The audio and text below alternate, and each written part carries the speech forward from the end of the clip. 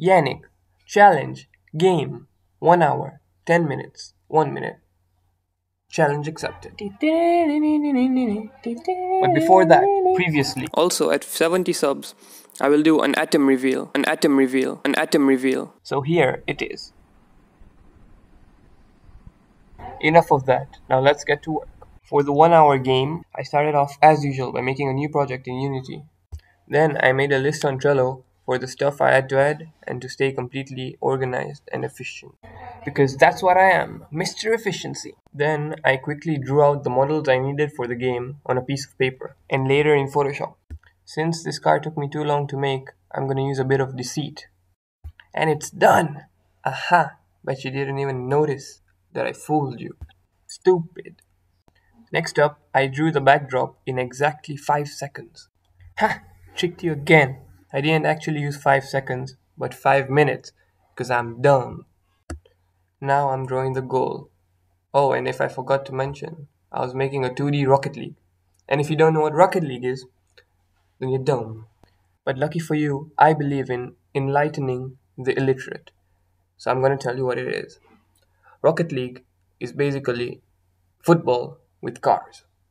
If by now, after 1.5 minutes into the video, you still don't know what I'm doing, well, I'm trying to make a 2D Rocket League in 1 hour, 10 minutes, and 1 minute. Let's see how that goes. As you can see, in the 1 hour version, I only have 20 minutes left now, because I spent 40 minutes doing the art for my game, because I'm dumb. So that means I have 20 minutes left to add movement, the basic game mechanics, physics, and score to the game. Yeah, should be a walk in the park. If that park was on fire and full of dementors who sucked the life out of you. Sorry, I got a bit off track there. Going back to the game, which is the sole reason this video was made, and not just to share my life problems or because I was lonely. I had imported my work in Unity and added colliders so that the cars and the ball stay within the premises. I may have shown that about 30 seconds ago when I was talking about dementors and loneliness. So, sorry? Here, I'm writing the code for the car movement, which is pretty simple and tiny brain stuff. So I'm not gonna explain it, but here is how it looks in action. Yeah, it's pretty bad.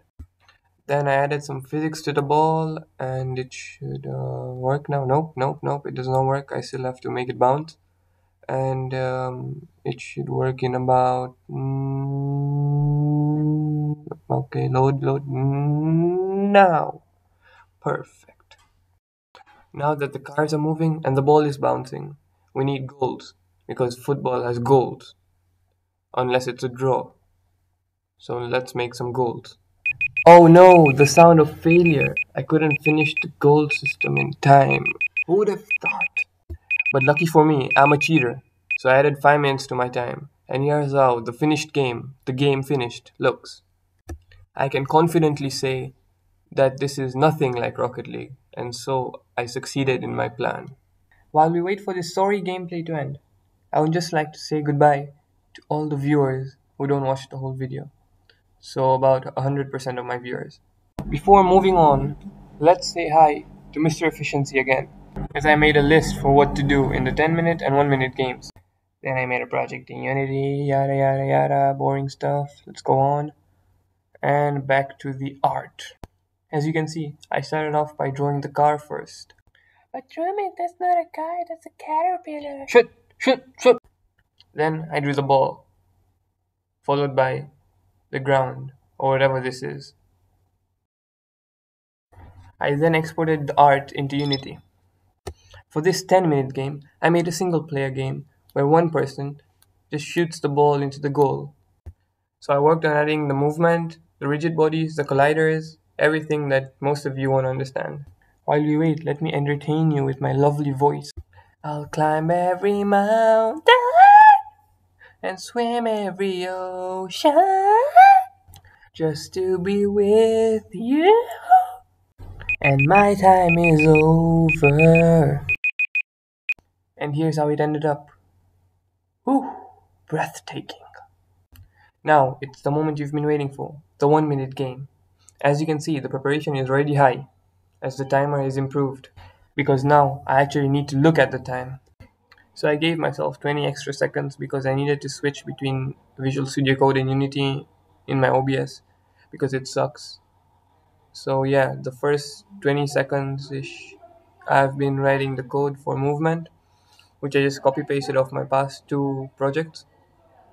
Here you can see my accuracy and speed in typing. Now let us wait for a while. Now let's go on. So with 20 seconds left on the clock, I'm in Unity now, and I'm making the sprite, and I'm adding a rigid body to it, and time is up. But we will ignore that because I'm a cheater, as established earlier. So I'm making the boundaries now, which will take me another 20 seconds because I'm slow and I'm dumb.